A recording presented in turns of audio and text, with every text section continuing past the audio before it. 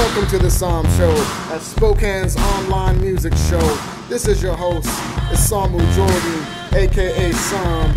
I'll be coming through with interviews and performances by local, regional, and national artists. I want to thank y'all for coming out. Once again, this is the Psalm Show. This is Psalm Show. This is Psalm Show.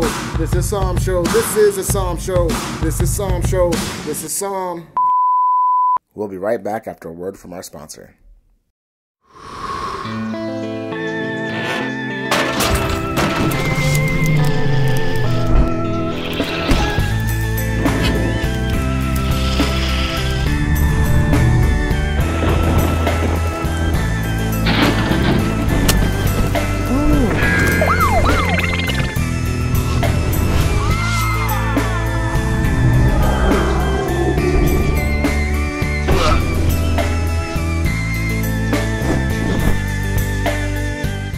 Ready?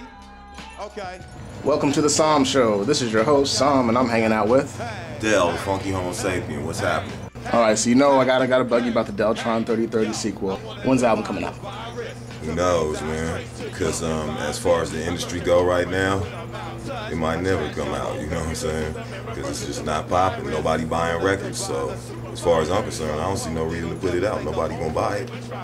You know what I'm saying? So it's really up to the fans. You know, if the fans is gonna go and support the material when it come out, then maybe it come out. So right now, the album is finished music-wise. It's been finished for a while. You know what I'm saying?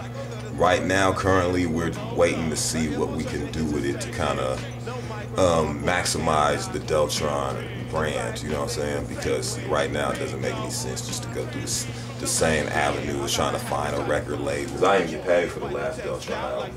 Wow. I had to take them fools to court, actually.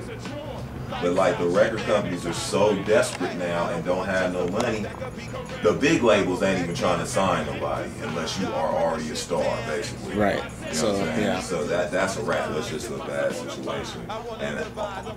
And while all this is happening, the fans, I feel, are just kind of sick of it. Really, I feel like the fans been like sick of it. But now, since you can download anybody's album, you know what I'm saying? It's like that's what it took, I think. Because once that happened, it's like, oh, okay, yeah, I'm definitely not buying your album now. When I could get it online instantly, fuck it, I'm cool. I'm not buying nothing. And really, the things that are suffering ain't like R&B or, you know what I'm saying, or these other forms of music, country or none of that. They're pretty much cool. You know what I'm saying? Because they never tried really them little tricks, you know what I'm saying? It's just our shit, I'll say. You know what I'm saying? That motherfuckers want.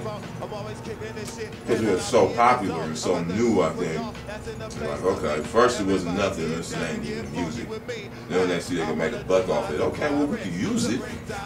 We don't have to listen to it. And we don't have to like it to make money off of it. You know what I'm saying? I mean, it seems like these kids go crazy for it, so, you know, we can manipulate this situation and make some money off it. So it's like, you know, as soon as I put a record out, I'm already knowing, okay, who's going to have it. When 11th Hour came out, as soon as I had them pre-releases that, you know, I signed people's pre-releases and shit, and bought them early, I knew as soon as that happened, it was going to be out before it came out. You know what I mean? And, you know, that decreased the sales. I'm like, man, ball is funny. I get it. The motherfuckers that love it, y'all buy it. Right. And everybody love and appreciate it, I guess, but don't nobody want to buy it. Right. Everybody wants it for free. I don't want you to say they want it for free, but it's so much easier to get it for free. You know what I mean? I don't want to tell you nothing. If companies make it that easy to get your shit, then, you know, I would get it. Like, for instance, the software industry. Like, when, you know, these kits and sound and shit, production. First of all, half the time they full of shit. You know what I'm saying? So that's like half of it. And then, like, you can't download shit. I'm like, okay, you expect me to fucking give you my money and then wait for you to decide to send it to me? when it's sitting right here in front of my face right now, like it can be downloaded, so I know that ain't the problem because I'm downloading it now. But now, you know, a few companies are starting to get hip, like, okay, we better start offering our shit for download. So I bought that shit, you know what I'm saying? I'm like, okay, it's about time. Now I can download it. Motherfuckers been downloading your shit. Okay, now you starting to get the message. Make it easier for people to get the shit. Because if it's easier for me to steal it, so to speak, that's what I'm gonna do. You know what I'm saying? It's a shame, but like, okay, anybody album that you could think of, I can type the shit in right now and find it within seconds. Within seconds, dude. Anybody album, damn near. Easier to steal than it is to buy. Yeah, you know, and I don't even know if I can necessarily call it stealing, because it's music. Right.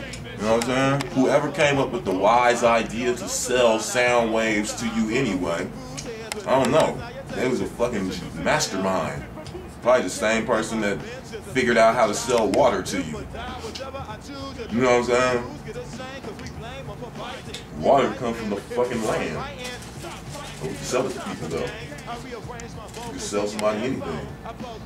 But if you tell them you gotta buy it. Oh, I do? Okay. Not even realizing, hey, this is free. Sound is free. You know what I'm saying?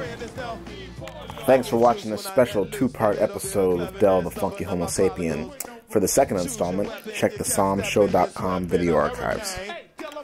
First thing I want to do though, Zach, I want to just hop right into the future real quick, man. Just start up the DeLorean, man. I think that could be arranged. Okay. Y'all ready to get funked up tonight? I said, are y'all ready to get funked up tonight? All right.